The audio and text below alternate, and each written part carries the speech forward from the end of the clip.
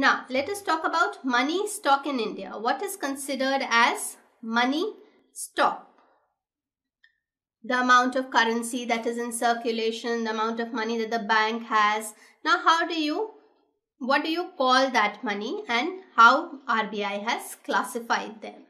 In 1979, RBI classified money stock in 4 categories: M1, M2, M3 and M4.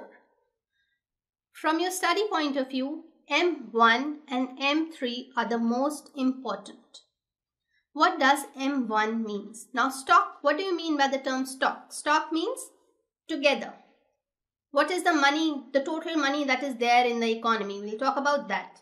So M1 is currency that the public has with themselves along with the demand deposits. Now we know what are banks for. Banks are for keeping our deposits. Whatever money is extra we have, we put it in banks, our savings. Now these deposits are of 2 kinds. One is demand deposit. As the word suggests, demand deposit is whenever we demand, the bank gives it to us. So it is demand deposit, like a savings bank account. Whenever we want, we can go and take the money whenever we need it. All the other kinds of deposits are called as term or time deposit, which are there for a fixed period of time. And it is for a fixed period of time, it is called as a fixed deposit. And similarly, there are other kinds of deposits that are called as term deposit. Now, when we talk about only currency with the public plus demand deposit, that is the money that we can get any moment that we want, it is called as narrow money or M1. You call that as M1, which means currency with the public plus demand deposits. This is narrow money. Now, when in this narrow money, you add time deposit. Along with demand deposit, you add time deposit to it. Then it becomes broad money. So what is the difference between narrow money and broad money? The difference is of time deposit. When we consider time deposit as well, our narrow money becomes broad money. So narrow money is currency that we have plus the demand deposit. That is the money that we can use instantly whenever we require.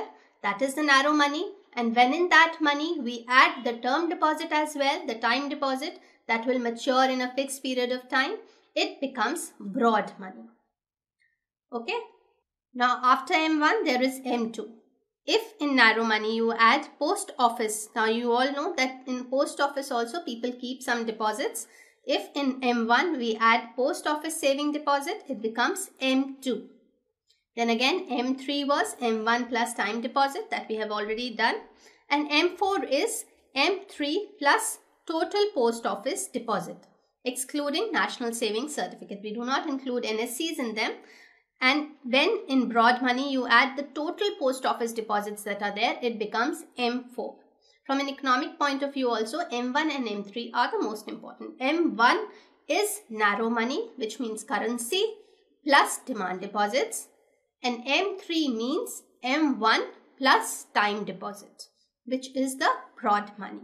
Please remember that. Next, in 1998, new money aggregates were introduced by RBI.